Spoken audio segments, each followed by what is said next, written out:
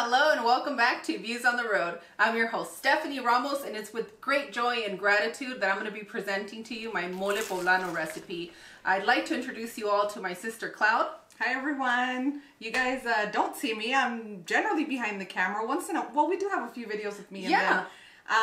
Just wanted to say thank you to everyone, to our 1 million subscribers and our 94 million views on this channel. We wouldn't be here without you and your support and your love and your kindness. So we're here to celebrate you today, and we'd like to take this opportunity to have you leave a comment saying what you're thankful for and what you love about each other, about your family, or just anyone in general. We want you to leave your footprint so that people can come and read your comments. Yeah, we all love to read comments. I love to read your comments.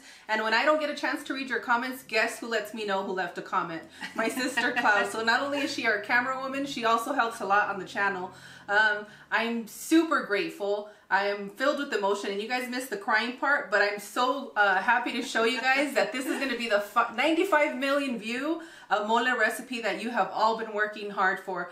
I can't keep all my promises, but this one is one that I can keep, and I'm going to present to you guys the closest thing to a mother that I have, which is my sister.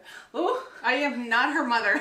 She's not my mother, but she loves me like a mother. I do. And when you know the mother's love, you guys know how much I love you. So let's not get so mushy and emotional and go over the ingredients.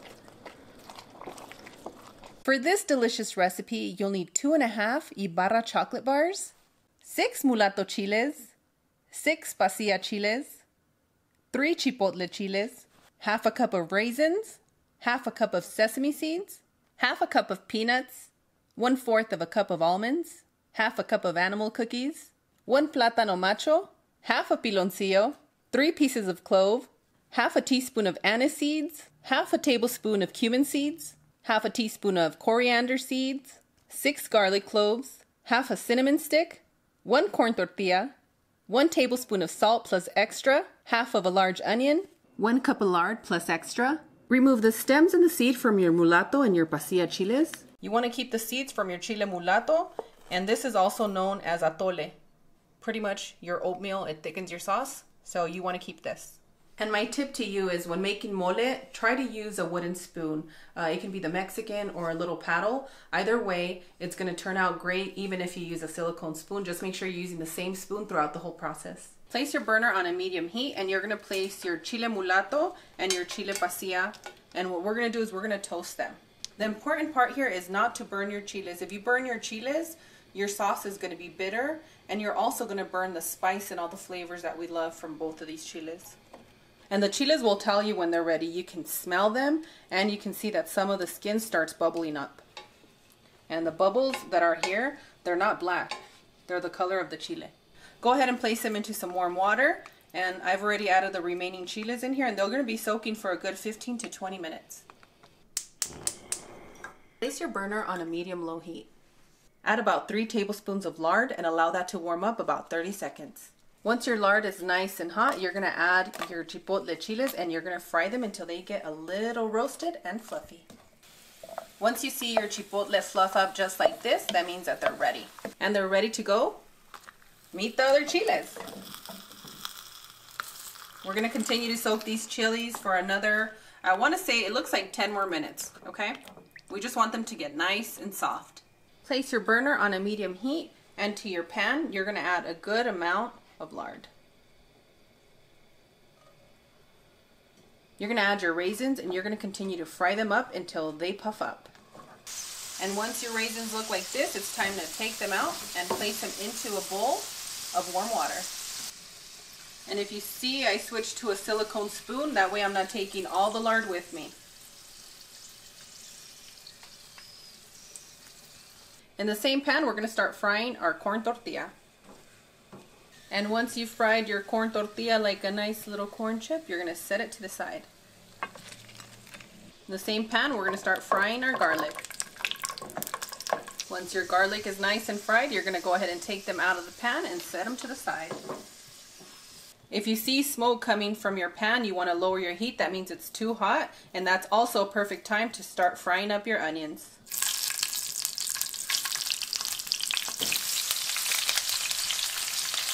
Give or take 6 to 8 minutes.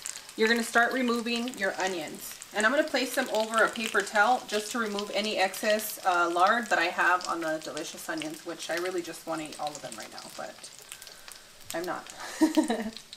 You need to add some lard as you go. I feel like I need a little bit more for the next ingredients that I do have to fry. So I'm going to allow that to warm up just a little bit. And once your lard comes to the same temperature, you're going to add your peanuts. And your peanuts are going to take anywhere from 8 to 10 minutes to fry up. Next, you're going to fry your almonds, and that should take you 15 to 20 seconds. And the same thing, we're going to place them right next to our peanuts. Next, you're going to fry your animal cookies. If you don't have animal cookies, you can use 1 bolillo bread. You can use 3 tortillas total. You can make it comfortable for your home. And your cookies fry up quickly. That should take you about 15 seconds. I think my platano is a twin, and I'm pretty excited about that. It's kind of like you and I, sis. How cute. You see that our oil is already changing in color. It's really infused, and it's perfect because it's the last item that we're going to be frying. So go ahead and gently add your bananas. You can add them with the utensil. But you should, but this works for me. I'm dealing with Steph here. Detroit's patty cake with oil. It's really one banana, but I said bananas because I see 2 of the centers. That's beautiful. Shout out to all the twins out there. We love you. We love triplets too. Quadruplets? Let us know. All of you. And once your platano macho is nice and fried and soft to perfection, you want to go ahead and remove it and set it to the side. I like to fry the fried ingredients first just to give them enough time to cool on their own. And next, it's time to toast. Next, you're going to place your clean pan on a medium heat. You're going to allow it to warm up a good 30 to 45 seconds before you start toasting your spices. And the spices we're going to be toasting are your cinnamon stick, your clove, your anise seeds, your cumin seeds, and your coriander seeds. You do have to continuously stir, and all of these ingredients will toast in 10 seconds.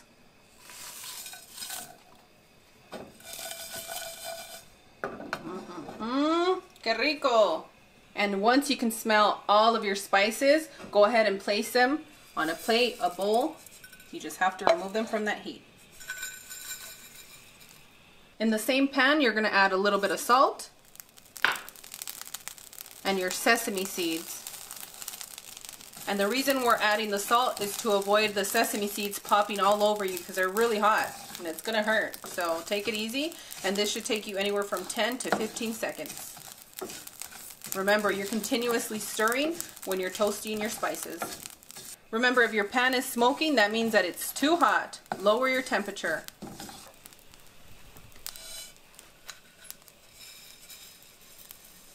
And save a little bit for your garnish. Lastly, we're going to toast our seeds from our chile mulato. That should be anywhere from 15 to 20 seconds. Go ahead and set them to the side. I'm using a high-speed blender, and to the blender, I'm going to use all of our toasted spices. And next, we're going to blend until it's all pulverized. And after 30 seconds, it's going to be as if we took it to the molino to grind all our spices and our paste. The only thing you want to do is get a long spoon and scrape the sides, because that sesame seed oil becomes a paste, and ooh, your house is just going to smell absolutely delicious.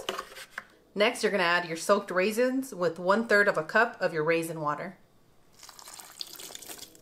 Followed by your fried ingredients, your banana, almonds, cookies, peanuts, onions, garlic, and your tortilla. And now we're going to blend until smooth. I'm going to start slow at about a 3 speed, and I'm going to slowly pick up the speed as I see everything start to blend. Once you see your blender is not blending anymore, come and give it a mix. Help it out a little bit, and then give it another go. We blended as much as we could because it's really, really thick, but not to worry. What we're gonna add next is gonna help smooth everything out into the paste that we need.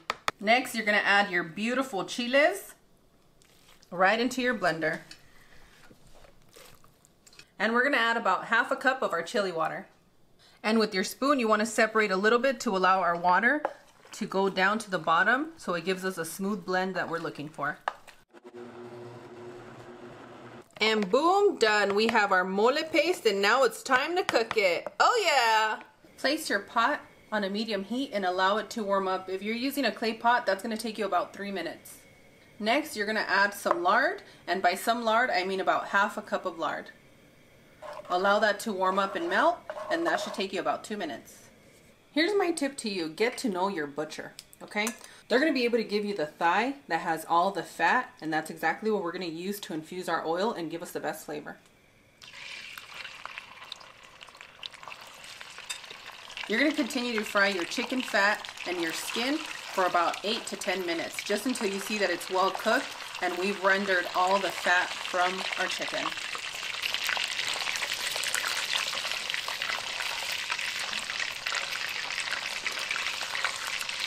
And after about 8 or 10 minutes, you're gonna see that all your chicken fat is rendered. You have chicken chicharrones. Woo! It's a party in this pot. Go ahead and set it to the side, place it on a tortilla with a little queso fresco and your salsa, and you're set for a taco while we continue for the hardest part of this recipe.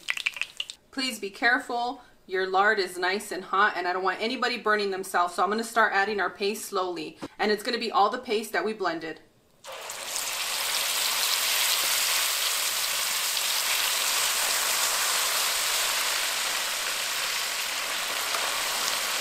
As soon as that paste goes into that infused lard, oh my goodness, the smell in your kitchen is absolutely divine. So go ahead and add and give a little gentle mix as you go. And guess what? Now that you started mixing, you're not gonna stop for another 30 to 45 minutes. Now that you started mixing, you're not gonna stop for another 30 to 45 minutes. My pot is currently on a medium heat and you want to continuously stir. You don't want anything to settle at the bottom. You just want to combine with love. And just when you think you're ready, guess what? You're not. You're going to continue to stir. You know why? Because we're taking out any of the moisture in this paste so that it lasts a very, very long time in your refrigerator. And then if you choose to freeze it, it'll last even longer. And what do I mean? It can last you up to a year. And while you're stirring, you want to place 1 bar of your chocolate into warm water. And if you know you really love chocolate, go ahead and use 2, but I'm going to start off with 1. And I'm going to add a little extra sweetness by placing the tip of our piloncillo in the warm water as well. I've been stirring for a good 5 minutes here, and you think you're done. You're like, oh, that looks like mole. No, you're not. Keep on going. And I do want to share a tip with you. Whoever started mixing your mole has to finish it. There is no going, oh, come and help me. No. Keep it with your essence. What if your soulmate wants to help you mix? Well, I hope your soulmate was helping you toast. I hope your soulmate went to the grocery store with you. I meant for you, sweetie, me? Yeah. And you did do all that. You can help me. You can help me if you want, but I got this. She won't let me, guys. I got this. I want to cook this mole for you guys. Let me cook. I've been stirring for 15 minutes, and now I'm going to add our mixture of our chocolate and our piloncillo. If you don't have piloncillo, you can use sugar. We're going to cook this for 10 minutes. And in 10 minutes, we're going to come and taste our mole, and then that's when you're going to decide if you're going to add more chocolate. If you want it sweeter, you add more piloncillo. And then if you have the balance and you enjoy my take and my taste buds, we're going to salt it. Next, you want to taste your mole paste, and if you want a little bit sweeter, do the same thing with your chocolate bar, melt it, and your piloncillo, and then you would add it and mix and continue to cook. Our paste is perfect to how our family likes it. Now I'm going to add our salt. That's 1 tablespoon of coarse salt. And if you're using table salt, I would start with half because it ends up being a bit saltier. But if you can get a hold of like sea salt, a coarse salt, I suggest you go with that. I'm going to continue to stir for another 15 minutes because it usually does take me 45 minutes. And just so you guys know, I haven't stopped. You can come in closer to look at the sauce.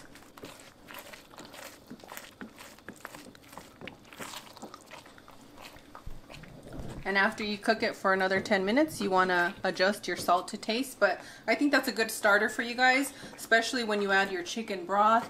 You salt your chicken broth, so you don't want to add too much salt to your paste. A lot of people aren't going to give you their personal tips, but I'm going to give you mine because I love you. When my arm gets tired, I hold the spoon like this and I keep mixing.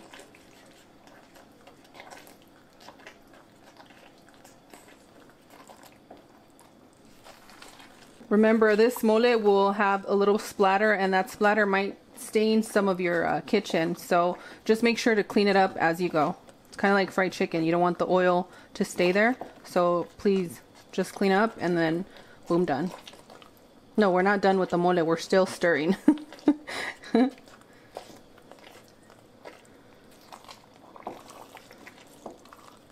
Give or take, I've been here about 35 to 40 minutes stirring. And what I like to do is I like to place my burner on a low heat for the last 5 to 10 minutes.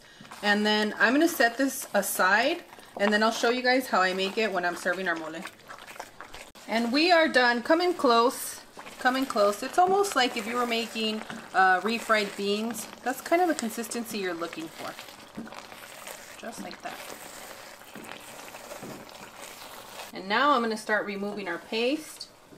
I'm going to be placing this in one of our jars and placing it in the refrigerator, but I'm going to leave enough paste out here so that I can make you some mole.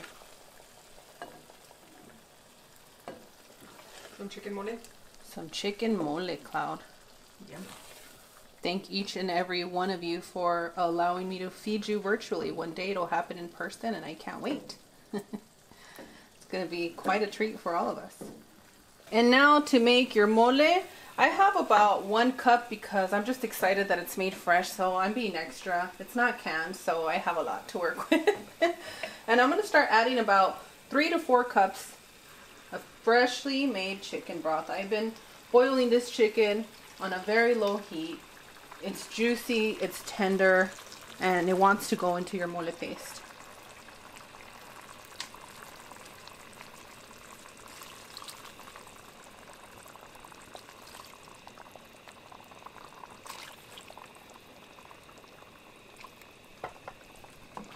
And on a medium heat, you just want to continue to combine all your ingredients.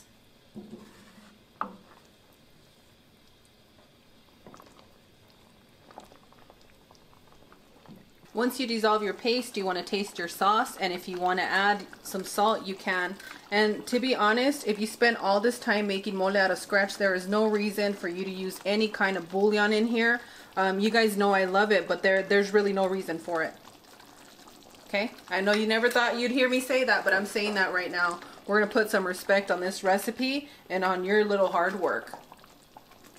I'm going to continue to cook on a low heat for another 4 to 5 minutes, and then we're going to be ready to serve. Okay, it's time for me to confess here. This sauce is absolutely delicious, but I'm going to tell you, I got carried away. I ended up using a total of 2 cups of this paste because it's just so good and rich. And in order to get this thickness, you're gonna need about 1.5 to 2 cups, and you just work so hard, and why not treat yourself? Treat yourself. This okay, is I give you permission. This is, ay Dios mío, and boom, done. Our mole sauce is ready. Thank you, Queen. Thank you, sister, and thank each and every one of you for being here today and celebrating with us. You want to serve your mole with some Mexican rice.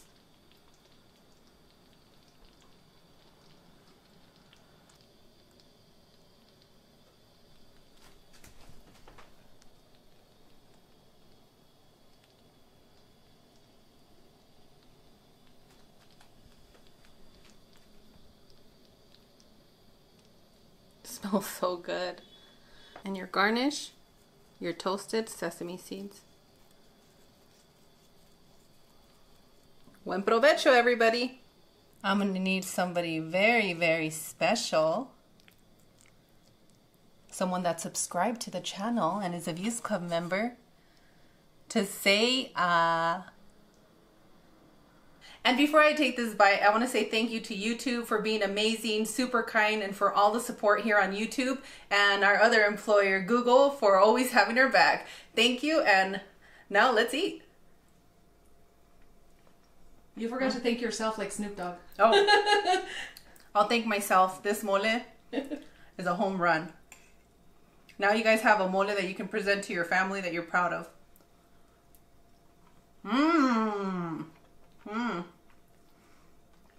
Some of you said take little bites, Steph, on my last recipe, but it's kind of hard on this one. It is. I agree.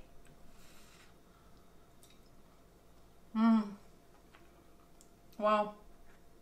Once you make your own mole, you're never going to want to buy the paste pre-made. You're just not. It's just a labor of love. You guys waited for this recipe for a very long time, and I understand why. It's a labor of love, and I love you. Please let me know when you make this recipe. Tag us on our social media, and most of all, leave us a comment as beautiful as you. And for those of you wondering what this tastes like, it's savory, sweet, it's well balanced. And if you like curry, if you love guisados, stews, you're gonna love this sauce. It's not just about chocolate like you would get from Hershey's. It's a totally different ballgame the way that these ingredients are combined. It's mastered by some Mexican ladies, and I'm so thankful to them. Oh, oh. Absolutely delicious. As always, my sister Cloud and I are wishing you the best. We absolutely adore you, and on that one, we'll see you guys tomorrow. Bye. Adios. Ooh, you're blowing kisses. I don't know. You guys need love. Tell Cloud to blow you kisses.